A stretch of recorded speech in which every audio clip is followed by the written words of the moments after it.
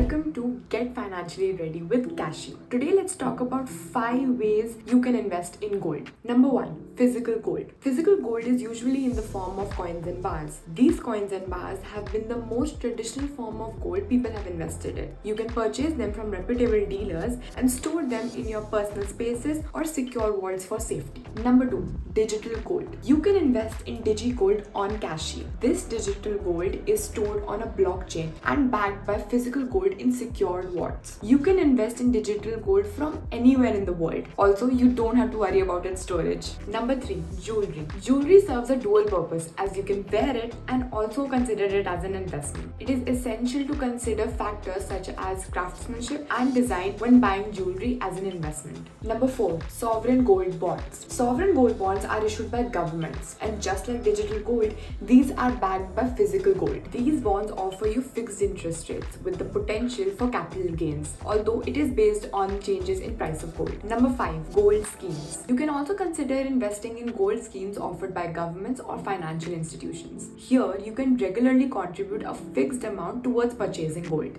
That's it for today's episode of Get Financially Ready with Cashew. Share this reel with your friends and start investing today.